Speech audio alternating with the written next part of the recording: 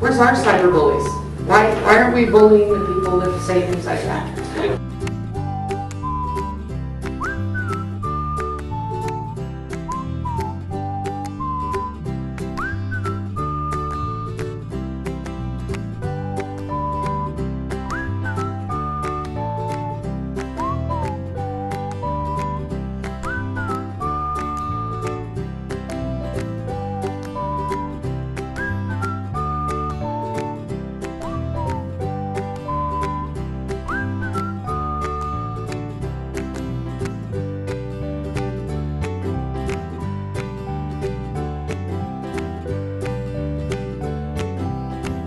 But why do we have shelter spaces that supposedly don't exist? And OCAP is right that there is a serious problem with shelter spaces existing.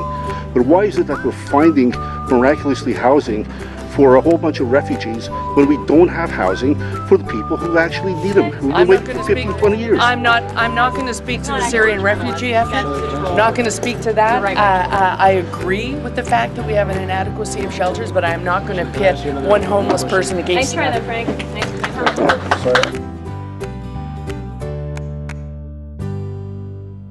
You know, we're looking at some pictures right now, and Canadians, for the most part, they only see these pictures. They can't experience what it's been like for you. How long were you in that camp for, and what was it like? You know, you've got two really young children here, and your boy as well. What was the most difficult part for you living in that camp? Okay, actually, we were out the camps, you know. We were, I mean, at the city we came.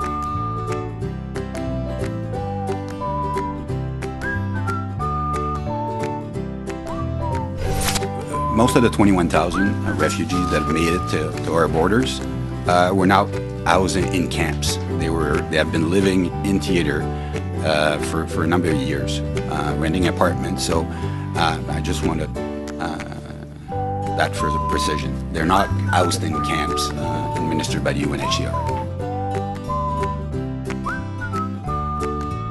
I agree with the fact that we have an inadequacy of shelters, but I'm not going to pit one homeless person against another. Nice try there, Frank.